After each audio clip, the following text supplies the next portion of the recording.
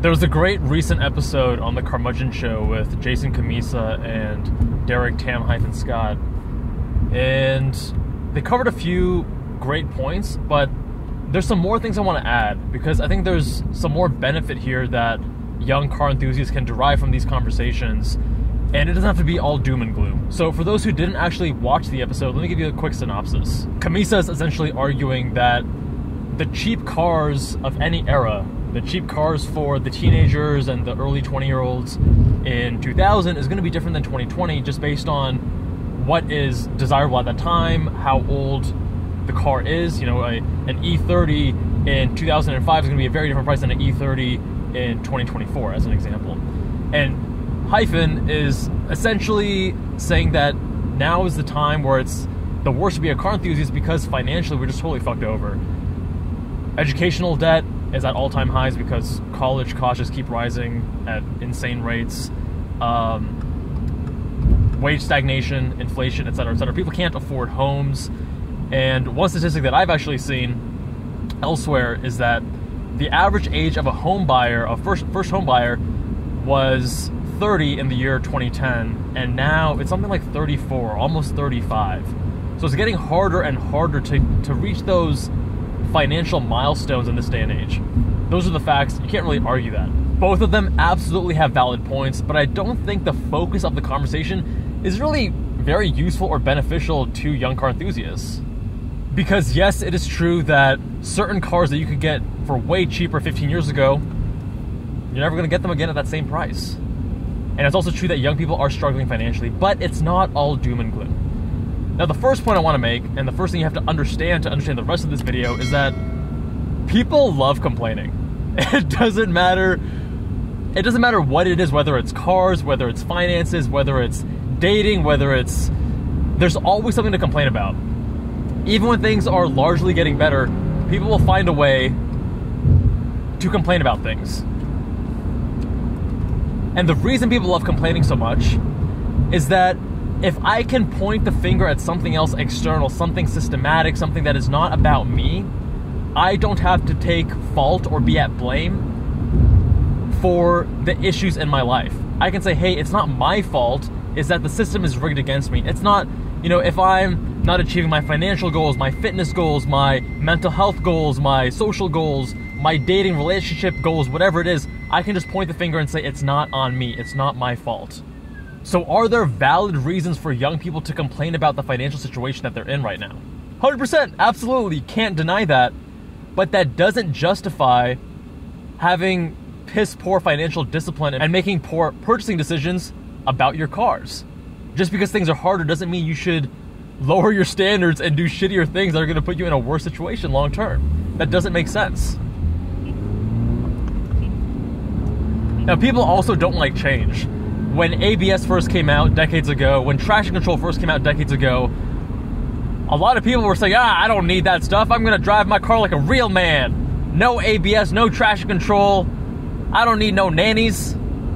I mean, look at the GR86. I'm in the second gen GR86 right now. First gen FRS GT86. People are like, oh my god, this new one looks horrible. What are you guys, f***ing blind? The second gen has always looked better than the first gen, but a lot of people just have this very strong bias against change, against things that are new and different. So people were saying this new gen looks terrible when it's just not the case.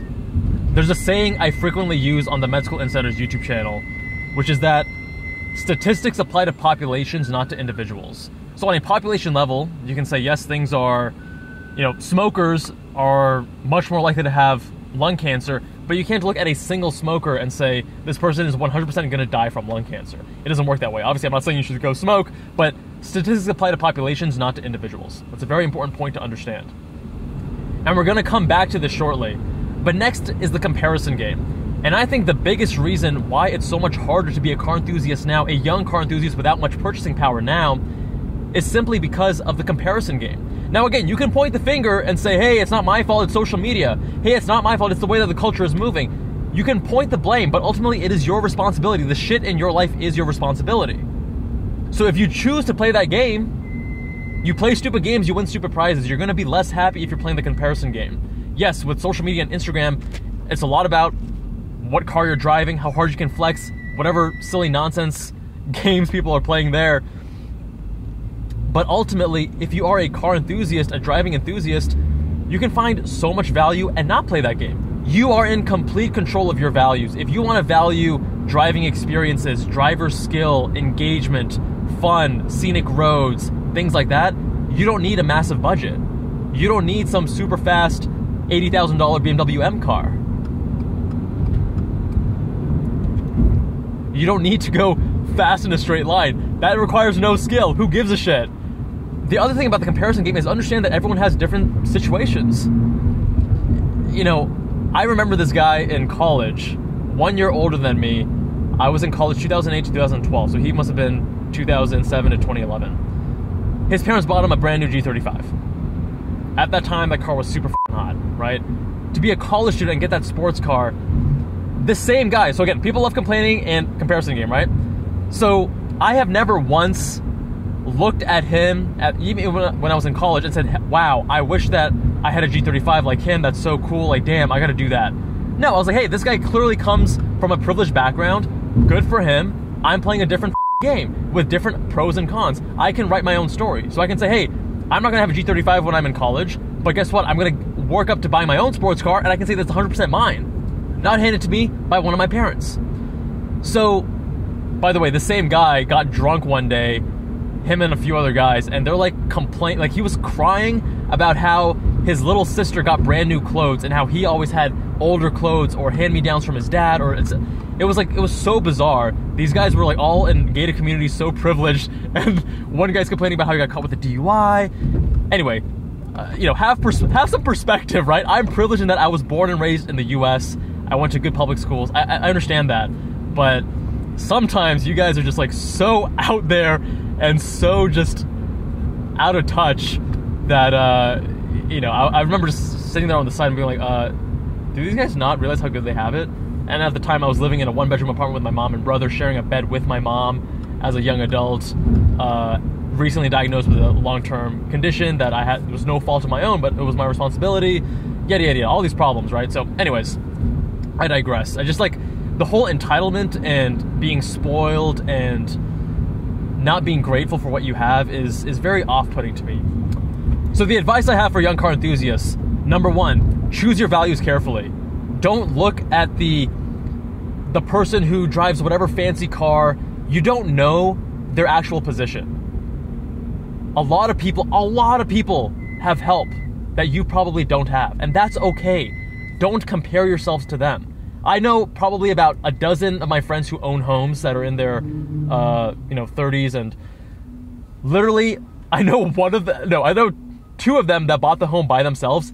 The other 10 had help with the down payment covered by their parents, or their parents took care of their med school loans entirely, or they have a trust fund and they've received, $1 or $2 million since then. These are the people I know in my circle that have bought homes. Obviously, it's going to be different, but you don't know other people's stories. You don't know their situations. I know one guy who bought his home in his late 20s in SoCal, but he has like 3 roommates to, cover the cost of the mortgage and such. And I know another guy who bought his home, but he was like 39 when he bought his home. And every other person I know, all of my friends, have had some help. Similarly, don't compare your car to theirs, because again, different situations, and you're in this race against yourself. I think there's value to comparing yourself to others in competition, but when you're having different starting points, it's kind of silly to beat on yourself when you're not at that same starting point as them. At the finish, hopefully you can close the gap if you're going to be hardworking, you have some aspirations to own a Porsche GT3 or whatever it is.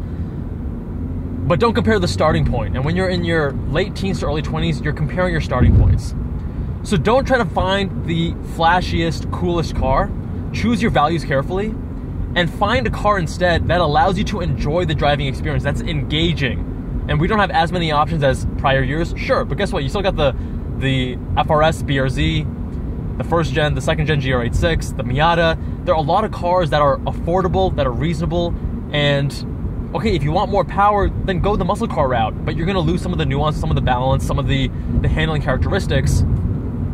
But there's something out there for everyone. You don't have to get the most expensive car. When my business really took off and I had a great year in 2020, I wanted to buy myself a Porsche GT4. And I'm glad I didn't, because that would have been the wrong financial decision. I should have first bought a home. And I did buy a home. I bought a home at the beginning of 2021. And I'm glad I did that. And now, multiple years later, I'm finally getting my Lotus Emira. And I'm in my early 30s.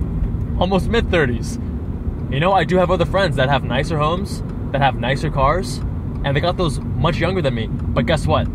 Different starting points. So why should I beat myself up? Why should I care so much?